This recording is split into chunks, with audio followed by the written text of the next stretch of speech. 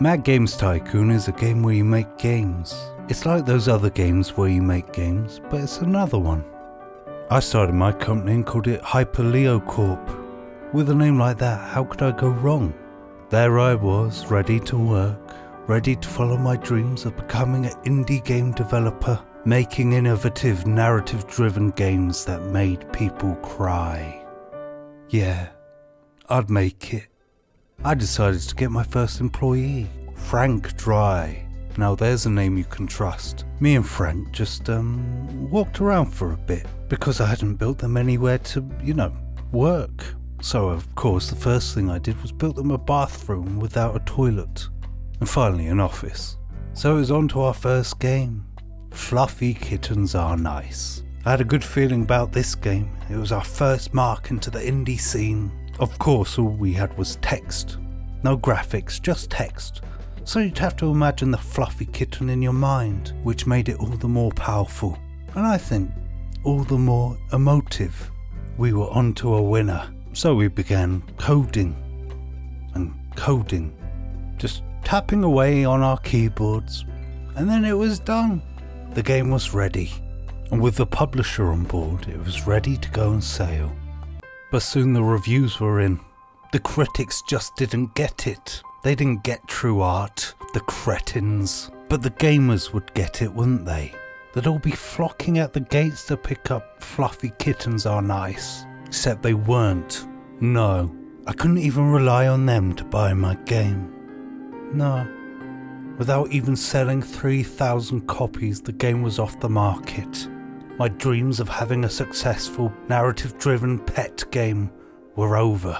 The game had ended up losing us money, which I hear in business is pretty bad.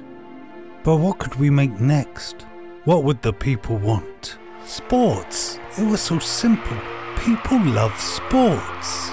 We would make them a game about sports. No, but it still didn't sell. Then I had to do something that I'd been dreading. Take on contract work. I'm not gonna lie, a little part of me died right there. Instead of creating the world's most innovative games, we were relegated to coding for other people, other companies.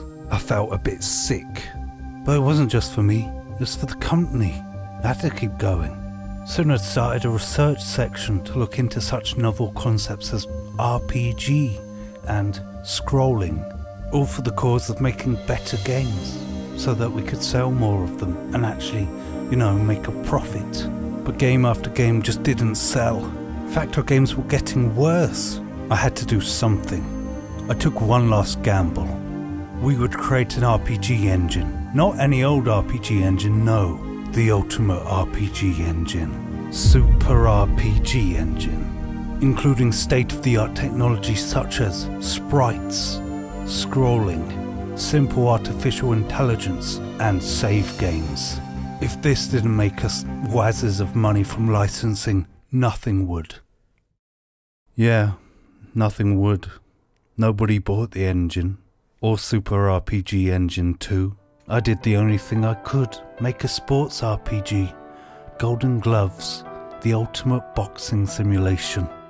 But it didn't turn the tide. Soon enough we were bankrupt.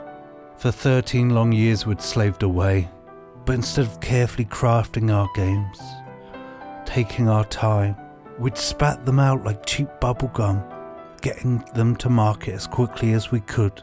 Our creative vision had been dulled by years of fear. It was over. It was all over. Hyperleo Corp was dead. I was a failure.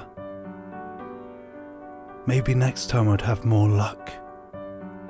Maybe next time.